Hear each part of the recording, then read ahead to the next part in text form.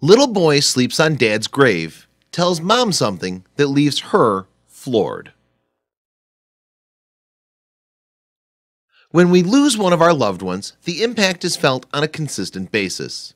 It never truly gets any easier, and the only thing that can even begin to heal the wound is time. Kate Brazel is someone who knows this feeling all too well, and her sons are no strangers to it. This past Thanksgiving, she and her sons were preparing to make the trip from Colorado Springs to Virginia. However, they did have one special stop to make first.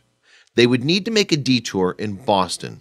This may sound like a fun road trip to some, but there is far more to it than that.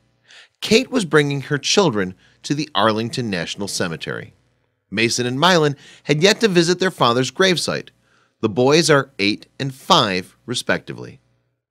Their father, who was named Alfred and went by Fred for short, he was an Army staff sergeant who passed away at the tender age of 37 after a battle with rectal cancer. Mason and Mylan were not shielded from what was going on.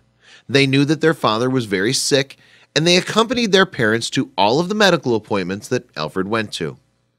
When they finally got the chance to visit their father, they let him know about all of the awesome activities that they had been up to. At a certain point, Mylan made a remark that knocked all of the wind out of his mother. He told her that he could feel his dad's presence and that he wanted to take a nap with him. He also hugged his father's tombstone before leaving. Kate could not resist capturing this emotional moment, and we're utterly speechless.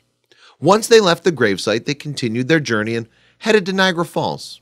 This was a place that Fred had always wanted to take his little ones.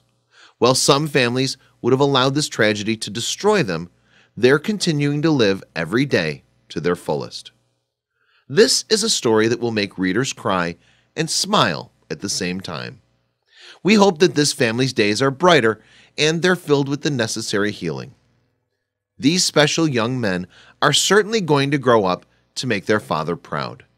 We already know that Fred is watching over them from heaven.